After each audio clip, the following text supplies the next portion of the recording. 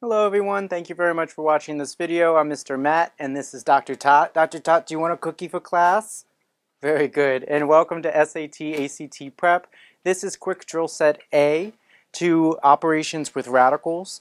Remember that when we were talking about radicals, it's helpful to remember the rules of radicals as being parallel to the rules of fractions. When we need to add or subtract fractions, we need a common denominator. If we want to add or subtract radicals, we need a common radicand. A radicand is the number underneath of the radical sign. When we multiply or divide values, specifically multiply, we multiply numerator times numerator, denominator times denominator.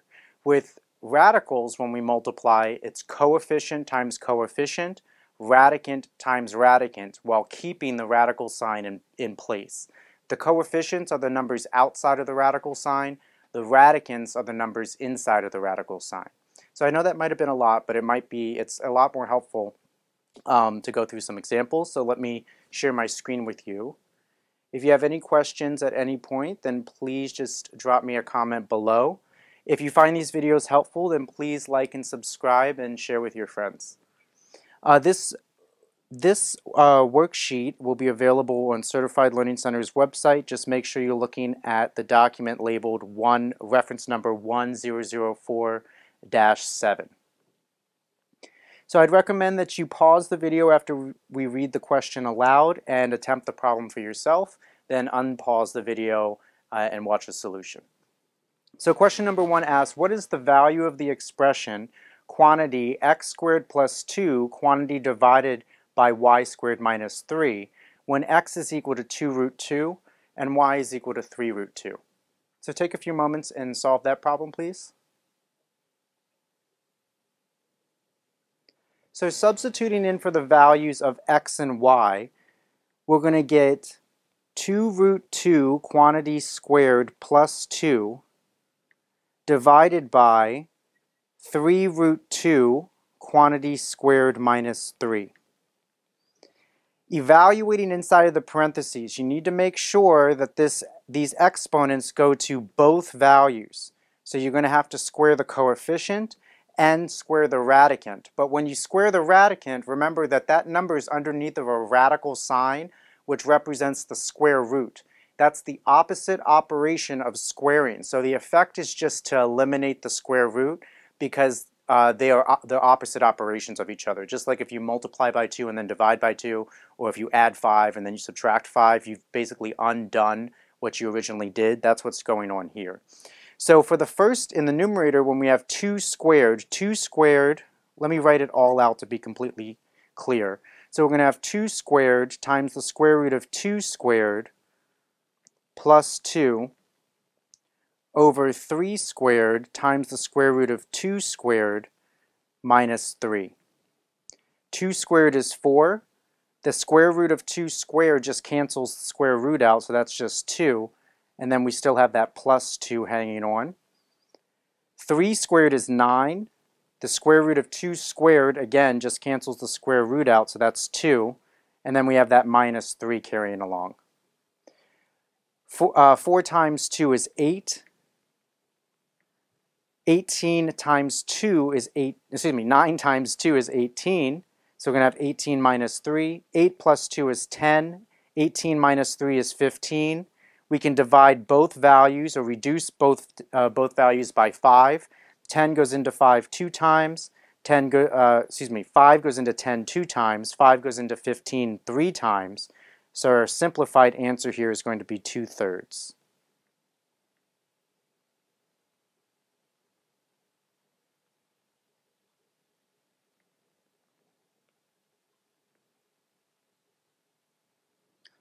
Question number 2 asks, what's the value of the expression 2x plus y quantity divided by 2y minus x whole quantity squared when x is equal to 3 root 2 and y is equal to 2 root 2. And that quantity squared is around that entire complex fraction. So take a few moments and solve that problem, please.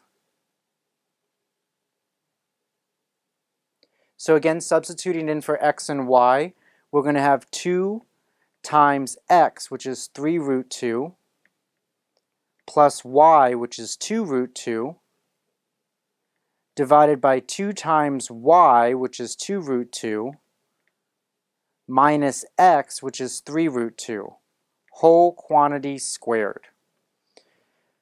Okay, so 2 times 3 root 2 in the numerator. The 2 doesn't have a radical, so it's just that 2 affects only the coefficient of 3. So 2 times 3 root 2 is going to be 6 root 2. So we're going to have 6 root 2 plus 2 root 2 over 2 times 2 root 2 is going to be 4 root 2. Again, the 2 only affects that coefficient of 2 minus that 3 root 2 whole thing squared. Now we have common radicands, so in the numerator and denominator all the radicands are 2, so we can add or subtract the coefficients directly. Just like with fractions, you need common denominators, but once you have common denominators, you keep the denominator, add or subtract the numerators. With radicals, once you have common radicands, you keep the radicand, add or subtract the coefficients. So this is the same thing as 6 plus 2 times the square root of 2 over 4 minus 3 times the square root of 2 quantity squared. So that's 8 root 2 over 1 root 2 quantity squared. So that's the same thing as 8 root 2 over root 2 quantity squared. The root 2's will cancel directly, and this is just 8 squared, which is going to be 64.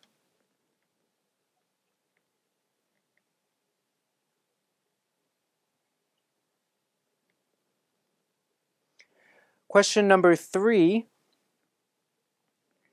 If the third root of 27 plus the square root of y is equal to the third root of 125, what is the value of y? So take a few moments and solve that problem, please.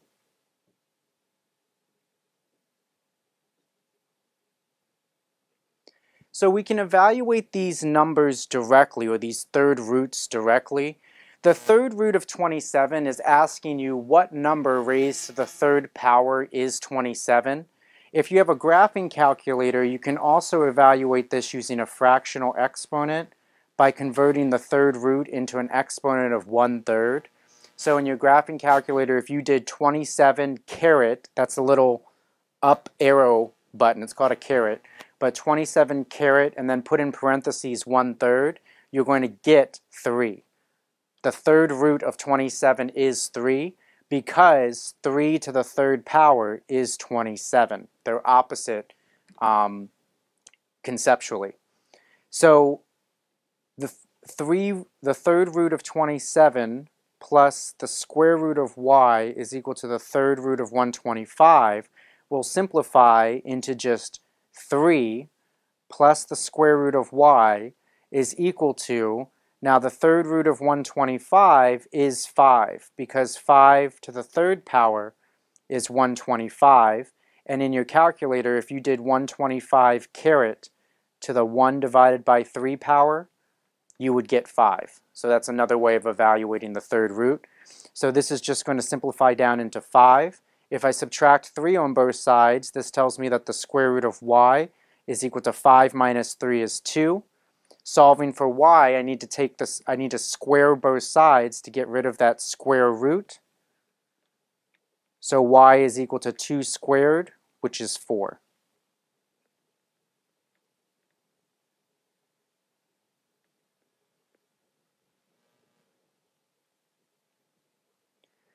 Question number 4 asks, if the third root of 64 plus the square root of y is equal to the third root of 216, what is the value of y? So please take a few moments and solve that problem.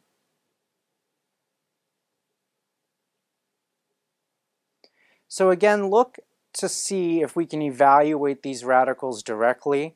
The third root of 64 happens to be 4 because 4 to the third power is 64.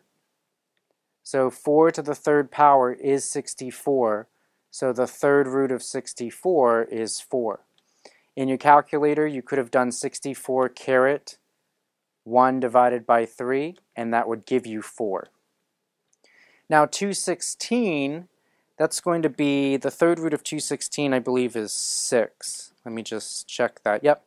So because 6 to the third power is 216, the third root of 216 is 6. And if you wanted to check in your calculator, if you do 216 caret 1 divided by 3, that will give you 6. So the third root of 64 plus the square root of y is equal to the third root of 216. So the third root of 64 is 4, so we're going to have 4 plus the square root of y is equal to the third root of 216 is 6. So again, we're going to get the square root of y is equal to 6 minus 4 is 2. So y is also going to be 4 for number 4.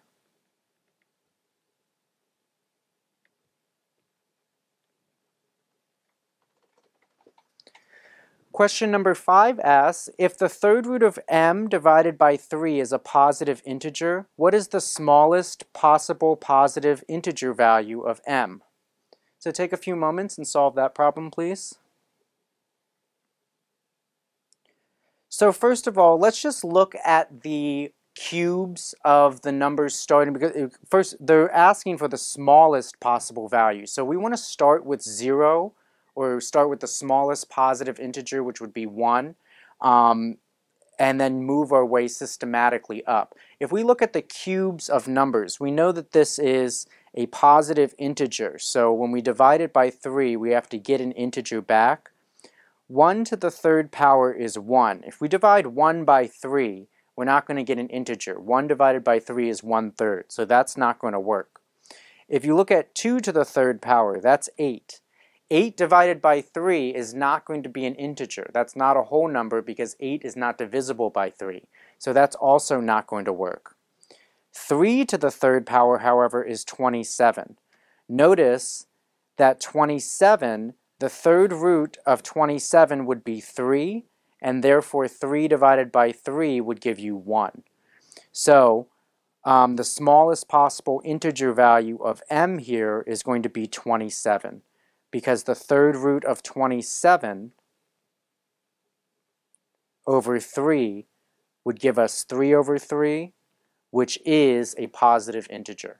Any other possible number would have to be larger than 27. 27 is the smallest that's going to generate or satisfy that condition. And last question, number 6. If the fourth root of n divided by 4 is a positive even integer, what is the smallest possible positive integer value of n? So please take a few moments and attempt that problem.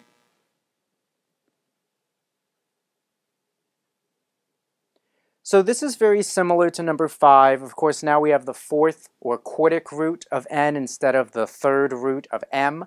And then also they're throwing in the fact that the result is not only a positive integer, but a positive even integer. So we have to take that into consideration. Also, because they use the word smallest, I want to go through this in a systematic way, starting with the smallest positive integer, which would be 1. And we're taking the fourth root, so I'm going to do the opposite, look at the opposite result of exponentiating to the fourth power. So notice 1 to the fourth power is just 1 times 1 times 1 times 1, so that's always going to just be 1. 2 to the fourth power, that's 2 times 2, which is 4, times 2, which is 8, times 2, which is 16. 16 divided by 4 would be, 16 divided by 4 is 4, so that actually works there. So notice that the fourth root of 16, oh no, that actually would not work, because the fourth root, if we tried this, the fourth root of 16 is going to be 2. 2 over 4 is going to be 1/2, which is not an integer value. So we can't use 16. If we look at 3, so 3 times 3 times 3 times 3 is going to be 81. 81 is not divisible by 4, so that's not going to work either. So let's continue with 4. Let's look at 4 to the 4th power. 4 times 4 times 4 times 4 is 256. So notice that the 4th root of 256 divided by 4, that would work, because that's going to give us 4 over 4, which is 1.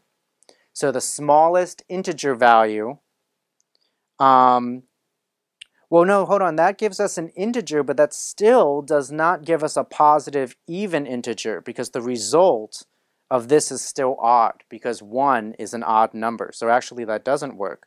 We have to continue on. 5 to the 4th power, that's probably not going to work, because that's going to be that's going to have a unit value of 5 at the end. But let's just check. That's 625. That's not divisible by 4. Let's look at 6. 6 times 6 times 6 times 6. That's 1,296. So 1,296, the 4th root of that would be 6 divided by 4 would give us 2/3. So notice the 4th root of 1,296 over 4, that's going to give us 6 over 4, which would actually give us 3/2, not 2/3, but 3/2. That's not an integer. So we actually can't do this until we go all the way up to 8 to the 4th power. So 8 times 8 times 8 times 8, that's going to be 4,096. Notice that the 4th root of 4,096 over 4 is going to give us 8 over 4, which will give us 2. So the smallest possible positive integer value of n, in this case, is going to be 4,096.